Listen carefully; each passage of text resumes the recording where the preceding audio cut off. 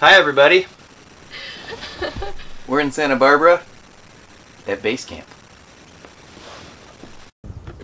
I am leaving the outside. I'm going somewhere. Goodbye. It was the first time we met, yeah, the first time I saw you. It was the first time we met, yeah, the first time I saw you. Call it what you want, call it what you want. Polar, faded, mine is hazy. Baby, you wavy, you make me crazy. Manifest the future, we make it a lover, conversation, lately. Polar. So we are first-time RV owners, first-time full-time RVers, and first-time off-grid. So the learning process the last 6 months has been interesting and mostly enjoyable. We really weren't sure what to expect, seeing as we've never done any of this before, but so far it's been a lot of fun.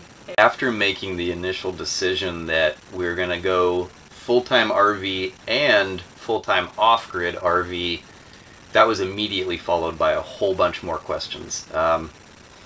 After we researched for a while and were able to educate ourselves enough to narrow the questions down, they really came to a few, maybe the most important being how much electricity will we use in one day in an RV? That was a mystery question. We had no way to really assess that, and so during the course of the last 8 weeks we've been working that exact problem out and finally have some answers. One of our concerns prior to moving into an RV full-time that would be powered by the sun was, what will we have to give up? I mean, that was a pretty big question. We like to watch movies, we have laptops, cell phones, we have electronic devices, we've got all the normal appliances for, you know, modern America.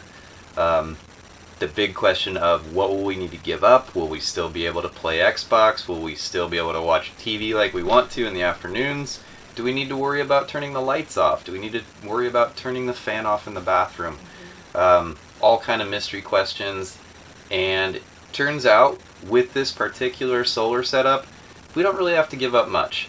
We found a setup through workcamping.org where we are off-grid. We live in a beautiful park right now. We have hundreds of acres around us in Santa Barbara where, honestly, to live this way in any other fashion with an ocean view on a bluff overlooking the Pacific, and you need to be a millionaire for that kind of business. So this is our version of that, not millionaires, but for us being fully off-grid, being able to be here, that alone made the solar system worth it. Other pros and cons of solar, you pay more right at the beginning. You have to buy all the gear, you have to have it installed. It costs money, it's certainly not free, but if you're going to own the RV for a number of years, it'll average out the cost over the years, and you may see a lower bill than you would if you were in an apartment just paying normal utilities. Other benefits, obviously, the cost of the trailer, cost of the solar system, all rolled into one, and that comprises a portion of what replaces our previous rent payments. So let's go ahead and take a look at the solar system. We'll be looking at 4 main components: the solar panels, the battery bank, the inverter, and the charge controller. Let's go take a look at those. I came up onto the roof of the RV just to show our 3 160 watt solar panels right back here. These are the generating potential that replaces all the electricity we use every single day. The normal charge cycle refills our banks to 100%, typically by 1 or 2 in the afternoon. Right now, with our bank size at 500 amp hours, we're only consuming 20 to 30% of our overall capacity, which is right where we want to be with the AGM batteries. Behind me to my left is our house battery bank. This is comprised of 4 6-volt, 250 amp hour full river batteries. We opted to go with those because they are AGM chemistry and they take about twice the input charge that a lead acid battery would, and they're not nearly as expensive as lithium ion. My preference probably would have been to go lithium ion, but it would have been 2 to 3 times the price, and for our initial foray into getting into the fully off-grid, this is working out really well, and I think the price point at about $1,300 for the battery bank sets it a little bit advantageous to lithium right now. If the prices on lithium come down, certainly that chemistry is a little bit stronger. It can take a faster charge off the solar, and it doesn't have to be topped off to 100% every day. There's a few beneficial aspects of the lithium ion chemistry, but for us right now, this AGM bank is working out fantastically. So when I wired this up, it's wired in series and parallel. RVs are typically on 12 volt systems, typically if not always on 12 volt systems. So a 6 volt battery needs to be doubled up to go to, so two of these are doubled to go from 6 volt to 12 volt, and that makes one 12 volt battery at 250 amp hours. The second ones are wired up to make basically a second battery at 250 amp hours, and then they're wired up again to combine them all to 500 amp hours at 12 volts. The inverter portion of this solar system is located inside of our coach, right next to the TV in the living room. So this 2000 watt pure sine inverter has 3 outlets across the top. Those outlets are hot when we're on solar only. We have additional USB charging ports that are hot inside the bedroom, and then one also here on the left side of the TV. When we are on pure solar, these are the only outlets that we have working in the house. The normal wall outlets are not hot when you're not plugged into shore power.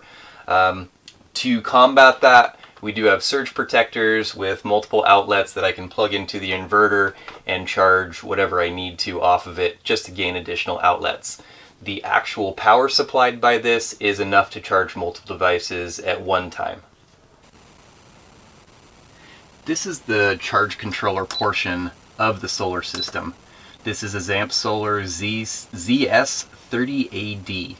This is a dual battery bank controller, and maybe more than most people need for their systems. I bought this as kind of a safeguard and a redundant backup to if I needed to put in a second battery bank because the first one was not large enough. Again, that kind of comes back to the unknown factors of how much electricity will we use every day in an RV. We didn't have the answers for that before, but we do now. Easiest way to find out that exact answer is right here. 73.1 amp hours. That's how much charge went in today. So that's how much electricity we used yesterday from the time we stopped charging the night before until this time we stopped charging yesterday afternoon. To recap our solar system, up on top of the roof we've got 3 160 watt solar panels. Those combine for a total generating potential of 480 watts. Our battery bank is comprised of 4 250 amp hour 6 volt full river AGM batteries. Our solar charge controller is the Zamp ZS30AD dual bank charge controller, and our inverter is the Zamp 2000 watt pure sine inverter. Living in an RV is something that Brandon and I have dreamt about for years. When we decided to leave Hawaii, we knew the time was now. What better time? We'd already downsized. We were selling everything in order to move back to the mainland. We only took what we could fit in suitcases, so what better time to move into an RV? One of my very favorite things about this whole process is that the trailer, our truck, the solar system, we bought all of this stuff sight unseen. We'd never stepped foot in this trailer prior to actually owning it. We'd never seen the solar system prior to actually owning it and having it installed on the RV. We just bought this everything in the last couple of months and moved into it. So with that, I will say, if you have the ambition to do this and you want to move into either a tiny home or an RV and travel, simplify your life, it is absolutely doable. Well, it's time to go to the beach. If you found this video helpful, please like it and subscribe to our channel for future videos. We'll see you next time. Pull up, faded, minus, hazy, baby, you waving.